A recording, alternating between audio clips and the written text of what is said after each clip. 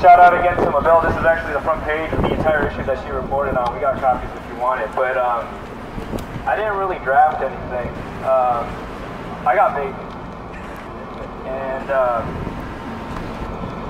in journalism school they tell you to distance yourself from that story, right? To kill the emotional human being, any kind of connection you have, to put that aside and simply report. And I am incapable of doing it, especially now. Especially now. I got twin babies at home that I get to go to, that I get to go home to every single day. I get to hold them. I get to laugh with them.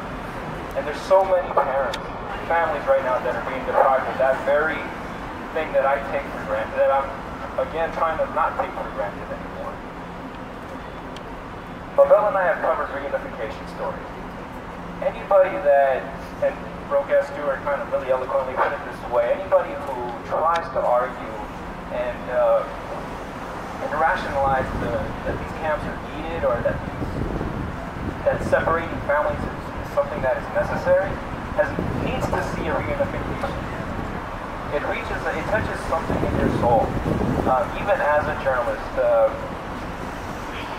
Mabel interviewed, she didn't talk about this, but she interviewed a young man who was in detention while she was down here in San Diego, Tijuana, reporting on the story.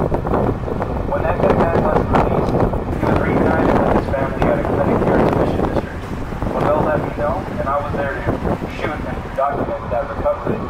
I didn't adequately prepare myself for that experience. I was shaken, and I'm still shaken. Seeing the love between a mother who hasn't seen her son in months does something. And I guess I'll end with this. I have journalism heroes. One of them is William Monroe Trotter. I don't know if many people know that name. He was a black journalist who founded the Boston newspaper, The Guardian, in the early 1900s. Anybody who is familiar with the history of this country knows that for black people, even in the early 1900s, even in Boston, northern Boston, life was difficult. That was around the time that this movie came out, Birth of a Nation. Anybody who knows that movie, I suggest you look it up. D.W. Griffith directed it. It was a movie that basically told a romanticized version of the founding of this district, one that elevated the Ku Klux Klan to basically like hero worship.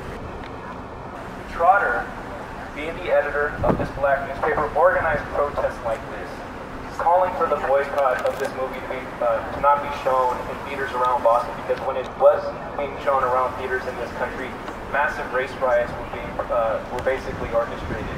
And I even struggled to even call it that, race riots. They weren't race riots, they were lynch mobs, where black people were killed after being motivated by this false rhetoric.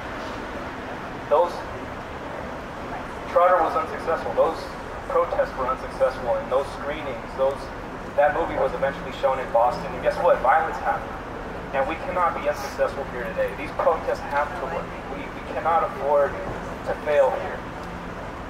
Because the trauma that is being inflicted upon these innocent youth and families is going to take generations to recover from.